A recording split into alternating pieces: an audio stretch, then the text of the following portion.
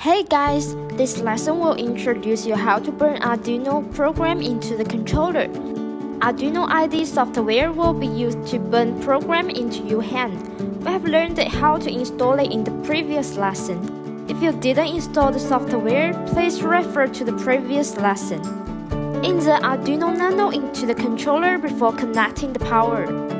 Please pay attention to the direction of the pin.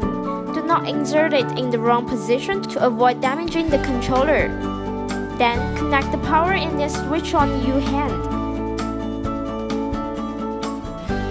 Connect the controller to the computer through USB cable.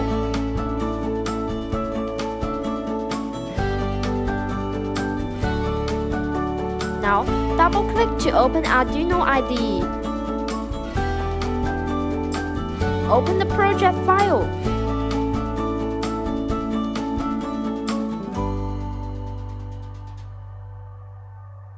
Select the file ending in INO. After opening this file, select the development board Arduino Nano and the port on toolbar.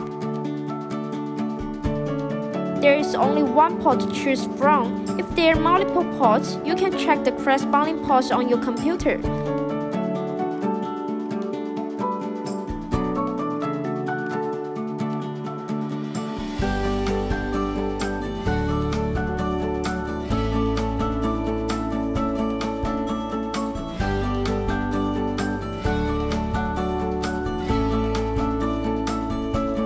Then click Compile button.